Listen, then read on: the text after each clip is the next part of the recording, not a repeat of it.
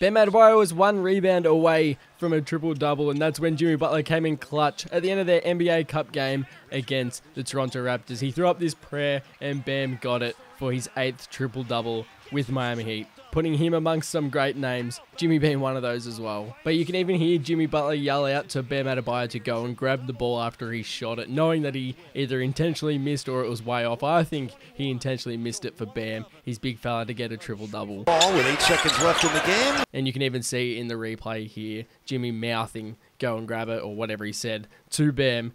But here is what Jimmy Butler had to say in his post-game interview about Bam Adebayo's triple-double. We talked about that coming in at half and executed that. Got to it. Jimmy, on that last attempt, were you aware that Bam needed 1 rebound to make him happy? I had no idea. You had no idea? No idea.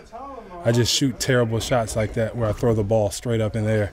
Well, I heard you ain't getting no time. Into his hands now. That's 2 straight games. He's got 10 assists. What do you like about you guys talking about making the right basketball play? That Bam is facilitating, kind of giving other guys opportunities, as necessarily finding those opportunities. What do you like about that? I like the fact that he's getting everybody the ball in the position where they can score it. But more than anything, guys are scoring the ball at an incredible high clip.